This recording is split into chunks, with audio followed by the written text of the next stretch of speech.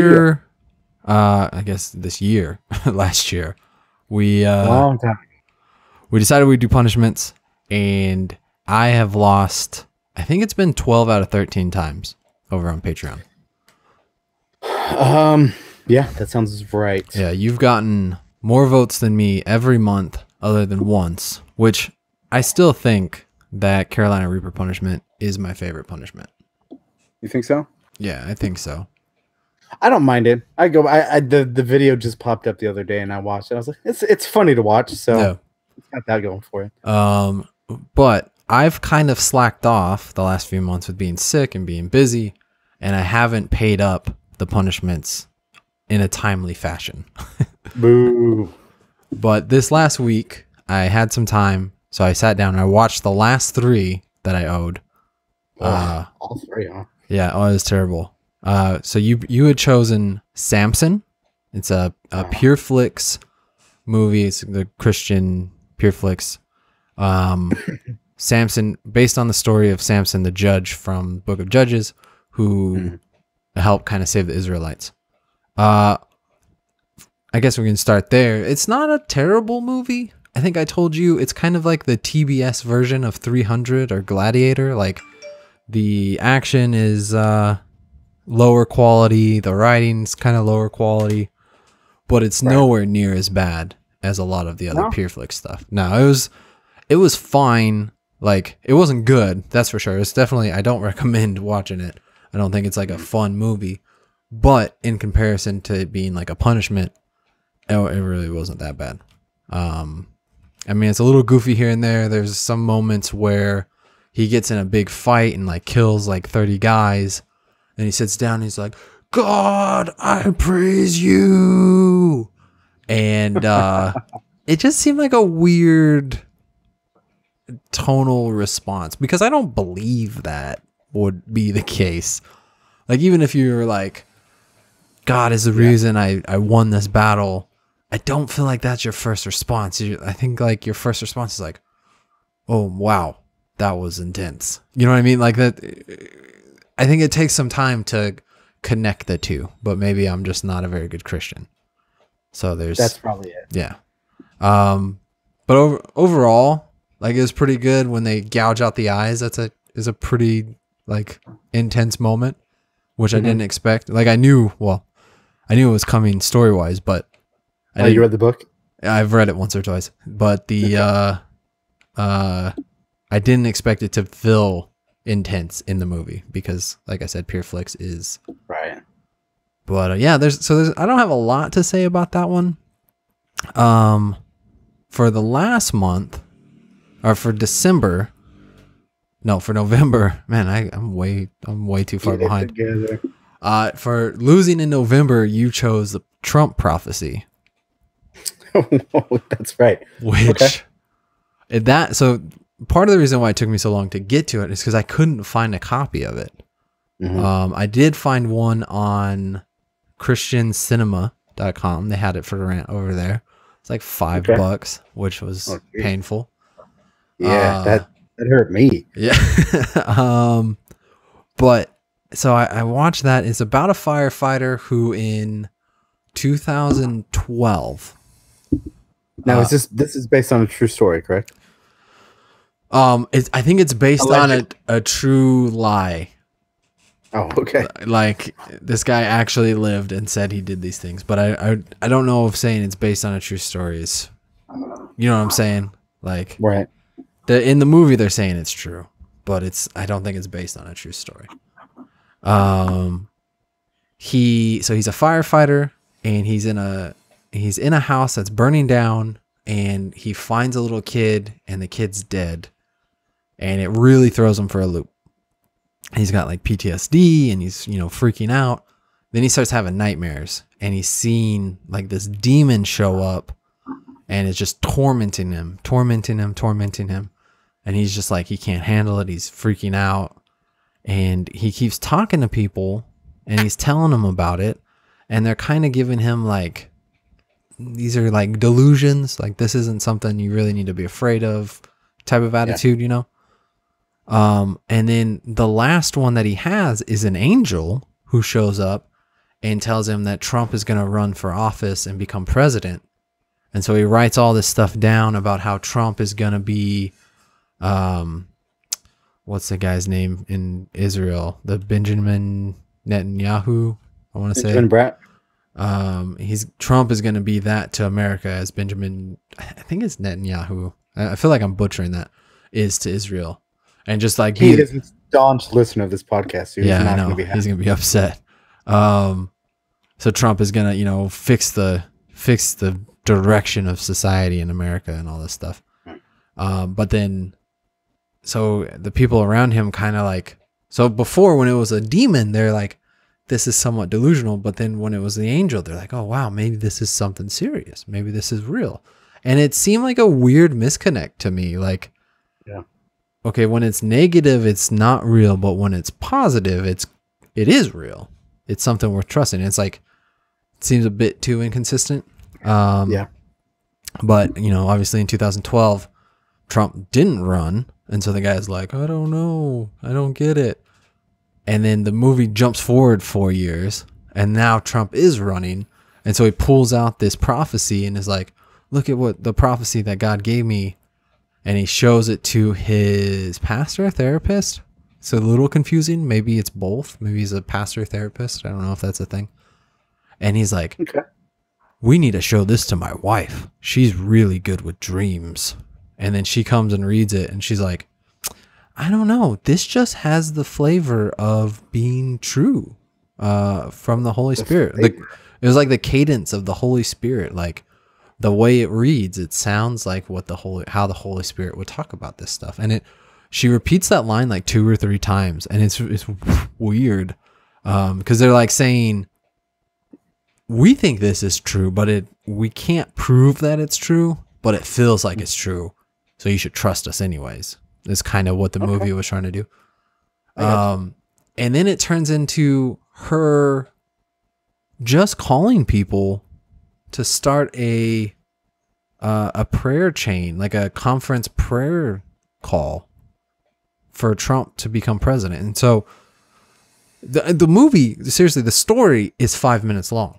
It's this guy was a firefighter. He got PTSD, started seeing demons, saw an angel. The angel told him that Trump is going to be president. They started a prayer chain. Trump got elected president. They think it's because of the prayer chain. That's the entire story. They drag it out for so long, and it's so slow, and the acting is so terrible. It is not. That's what I was hoping for. Yeah, this made up for Samson, for sure. Like, for as much as Samson was like, this is somewhat competent, this was awful. And this was done by Liberty University, which is who did Saving Christmas with Kirk Cameron. And these are all the same people. And it was... I need to just look up their movies and just go down I don't know if they have more, but they're awful.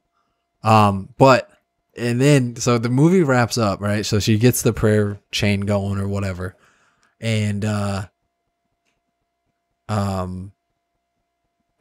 the movie finishes and it goes into a music video that is... Oh, so like at the end of Saving Christmas, where they do like a dance type? Yeah, so they do a dance off in Saving Christmas, but in this is like, basically, I can't remember if credits roll or not. I feel like they saved the credits for after. But the movie's over. You would have credits in this spot. And then a 5-minute music video turns on. Like what you would find like on MTV, but obviously not. You know what I'm saying? Like it has no connection to the movie. Right. It's just a separate thing that they put in here to pad it out. And this was... I showed my wife it because it's so ridiculous. She's like, this is the most American Christian Republican thing I could ever imagine. And none of those are good artists. Like it was so bad. And it was just like flags, bald eagles, people walking in parks, just like all these images flashing up. But the lyrics were something about like standing up for freedom and the soldiers who stood up for freedom, and we should stand up for them. And it just seemed so very clearly anti-Nazi kneeling at the NFL. Like that every time it's just like okay. stand up, stand up, stand up, stand up. Like that's 95% of the lyrics is like you should be standing up for America and all this stuff. And it just was like tonally weird. Like why have this in here and why like I don't know. I mean, it's all political, right? Like it's all about Trump becoming president. So it's that it kind of fits, but it really doesn't. Like the story doesn't make any sense consistently with that music video. Oh, that's great. And then the music video wraps up and there's a 30-minute Band of Brothers style interview with all these like politicians talking about what it was some verse about like how we need to pray for our leaders and God will bless it or something like that. Like it is the verse they kept using to. Are you yawning? Are you bored just by me explaining this to you? It sounds so. As soon as you said 30 minutes of the interviews, I was like, "Oh, this sucks." It was awful. I'm so happy with it though. It was so bad. But I can't even tell you what they said because it was like they would speak for like 5 seconds and then it would cut to someone else who would like continue on, but there's no like consistency or They thought they were so clever to put it like that. It was really bad. And now I don't think supporting Trump is a racist thing. I want to say that first. I don't think you have to be white to be a Trump supporter. I don't think being a Trump supporter makes you racist, but there is only white people in this movie. There was I'm sure just white people, and it felt very apparent throughout the entire thing. It's like, oh, I mean, other than the kid who got burned, but he was probably white when he started. He started white. Yeah, so that was awful. And the next movie for losing in December that you chose for me was I Feel Pretty with Amy Schumer. And this is an A-list movie. Wow. But it's Amy Schumer. So this was terrible. We got over on Discord, someone asked me if I disliked which did I dislike more, I Feel Pretty or Trump Prophecy. And I think I disliked I Feel Pretty more because you watch the Trump Prophecy and you know what it is. You know exactly what you're getting into, right? Like the quality is going to be low. It's all low budget. There's no reason for it to be great. You know what I mean? I mean, it could be, right? And low budget doesn't mean that it's low quality, but you can figure it out pretty quickly what you're getting. Right. I Feel Pretty is like a big budgeted movie with like a lot of people connected to it, and it's like, why did this get made? There's just because Amy Schumer. She's not funny. No, she's awful. She's a terrible person and very, very unfunny. Yeah. So the whole thing is it's kind of a body switch movie almost, but without the body switch. She falls down and hits her head. So she's really self-conscious and she doesn't feel great about herself and is just like overweight and dirty and gross is basically what they establish. Based on her real life, okay. And then she hits her head or something. Cause she screams to the sky that she wants to be better and hits her head. And the next day she wakes up and she looks in the mirror and she sees herself. And you never see what she sees, but she sees herself as in perfect shape and just, as perfect as you can be. Mm-hmm. And goes out and lives her life and is always, so the weird part is the joke is, look at this overweight lady thinking that she isn't that so funny? But then they try to tie in a message at the end of, no, be happy with who you are. And we're all, we should be proud of ourselves and all this stuff. But it's like, wait, how are you going to make her the butt of the joke for being delusional and yet try to be like, oh, positivity. And you know what I'm saying? It's just, it doesn't add up at all. Okay. But she becomes like super conceited and is always like talking down to people. Like, I know you don't really understand what it's like to be as beautiful as me and like all this stuff. None of the beautiful people in the movie are conceited like that. Nobody acts like that. It's only her. Yeah. And so it's like, it's not even, there's no like commentary on it or like anything. It's just, she thinks being beautiful is the best. And that's it. That's the only, like, there's like a few people who are like judgmental and like treat her like, wow, your confidence kind of overcomes how ugly you are. So I guess I'll give you a chance. Yeah. But it really is awful. None of the jokes land. None of the, I don't even know. It like, I have a hard time even calling them jokes. Because like I said, all it is just, can you believe this lady thinks that she's attractive? Isn't that so funny? Or look at her being so conceited when she's so ugly. Isn't that funny? And none of it's funny. It I don't know. It made me really upset. So would you say this is the worst one? Out of all the punishment movies? Yeah. Or out of these three? Because I would say Saving Christmas is by far the worst. It's worse than the Trump one, huh? Yeah, Oh, I think so. because you hate Christmas. I forgot. I hate Christmas. No, because Kirk Cameron is just so smug. Oh, I know. His smuggy I've face. been saying it for years. He's got the punchable face, and now I think you finally see it. I don't know if I would say he's got a punchable face, but he's got his air. He's got like this air of smugness about him. Yeah, that's what makes me want to punch his face. But I Feel Pretty is up there. It's up there, so it's not the worst made one, right? The writing's terrible, and Oh no, I'm sure it's got the quality. the themes are bad, but like it's just like this one shouldn't be so bad. Like I get why the other ones are bad. This one I don't understand at all. Similar with Gotti. Like Gotti was really bad in a way that makes zero sense. It's like, you guys are professionals. This is what your job is. I don't know if I would call John Travolta a professional. Oh yeah. Maybe in the 90s. I don't know. John Travolta's never really been any good.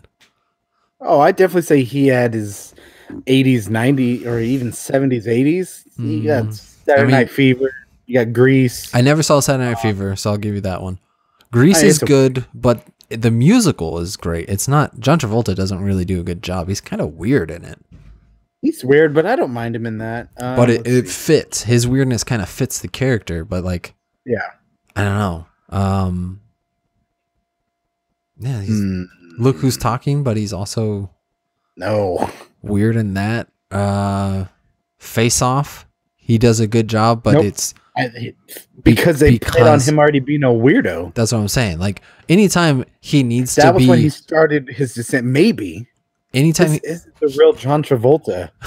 Anytime he needs to be like uncomfortably creepy, he does a really good job at it. Yeah, but it's not acting apparently. It's so perfect that him and Nicolas Cage are both in that movie, and they're both so like almost outcast at this point. Well, I feel like Nick Cage is not, I wouldn't call him an outcast. I think people enjoy his craziness because I feel like he doesn't have a message driving him. Do you know what I'm saying? Yeah, that's like, you mean Scientology? Yeah, like Scientology. He doesn't have like, he's not, he's not like evangelizing something, some ideology. He's just crazy, and people are like, all right. Like if that's what you want to do. But like with John Travolta, you're like, oh, Scientology is what is making you like this. And I don't know what Nick Cage problems is, but drugs probably. Maybe. But he doesn't have that aura or whatever. Agenda? Yeah, he doesn't seem to have an agenda when it comes to it. Like cuz Battlefield Earth, that was a Ron L. Hubbard movie. Or a book. Have you seen that one? I've never seen it, no. But it's like considered one of the worst movies of all time. Yeah, just give it till February. February? Mm-hmm. What's coming out in February? For you, Battlefield Earth. Oh, Gotcha. I've been thinking about that one, but I thought you said wait until February. There'll be a new worst movie of all time. no, it'll probably still be that one. Yeah. Well, so those were the 3 punishment movies. They all broke my soul, each in their own individual way. Well, Samson wasn't that bad again. But I'm glad you watched that one first. Yeah. And then it got progressively worse. It got way worse. But so if you want to help participate, if you want to help make Taylor lose, so I can make him watch Battlefield Earth. No, this is too fun. You can go over to Patreon, and for $1, you can vote for me, Alan. And if I have more votes, Taylor loses. Or you can vote for Taylor, and if he has more votes, I lose. At the end of the month, we choose a bad movie for the loser. They have to watch it and then come back and talk about it. Positive. But yeah, so that's over on patreon.com/ISeenThat.